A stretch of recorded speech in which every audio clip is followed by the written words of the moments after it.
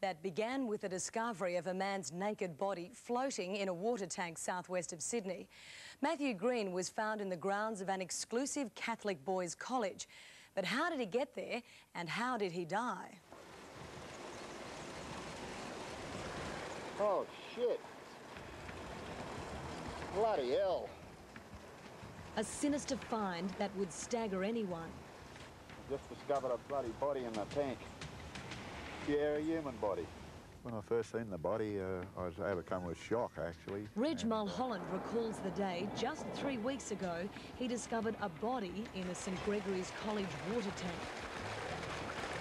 College maintenance workers made the discovery early this morning. It was Tuesday the 5th of October when Reg's routine check of the drinking water supply revealed the naked body floating inside. The yet-to-be-identified body was that of a man. Found nearby, a pair of shredded jeans, a clue still puzzling Detective Inspector Dave Shorrocks. This seems to be the confusing part, that we've got various parts of jeans. Found all over the place. Found all over the place. But why are they ripped? Why are they tattered the way they are? No blood stains by the look of it? Well, our forensic people have gone through them and they don't believe that there is. 24 hours later, Dave had a name to go with the corpse. On the Wednesday morning, I received a phone call from a male person who turns out to be his friend of his that he was residing with, saying, look, I think my friend could be the person in the tank. A fingerprint check confirmed the caller's fears. The body was that of 31-year-old Matthew Green. Matt's girlfriend of 10 years, Lorraine Cochrane. He was my best friend, he was everything to me. You know, my life just doesn't want to go on without him. In this case, it's not just how the victim died that's so mysterious. Where he died is just as puzzling.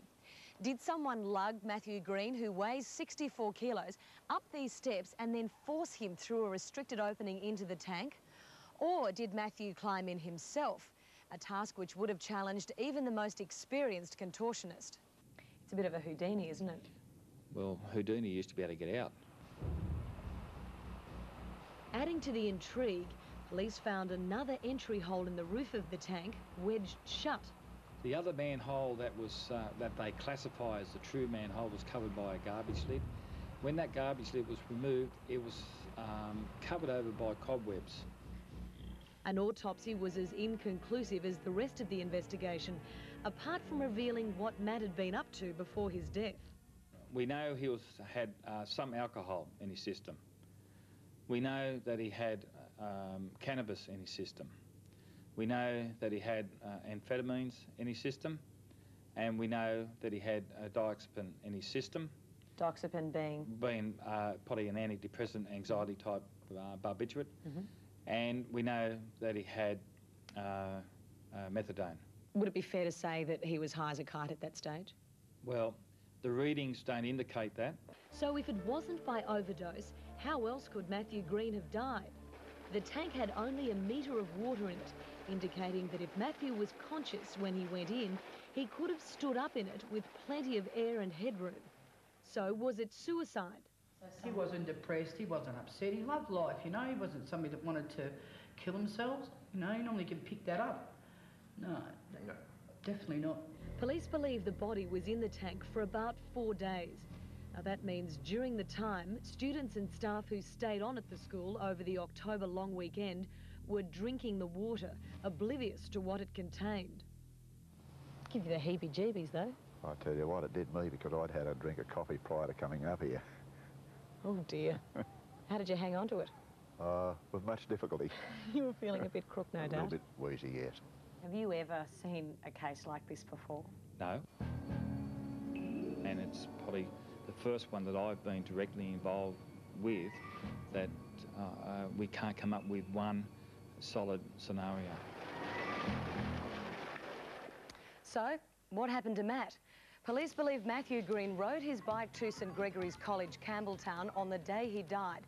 That was 3 weeks ago at the start of the New South Wales long weekend. The bike was found just 300 metres from the tank in which Matthew lay dead.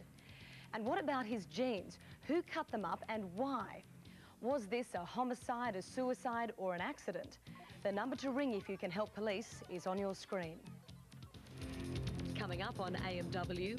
Yeah, actually the heater in my room's broken. Melbourne's bogus gas man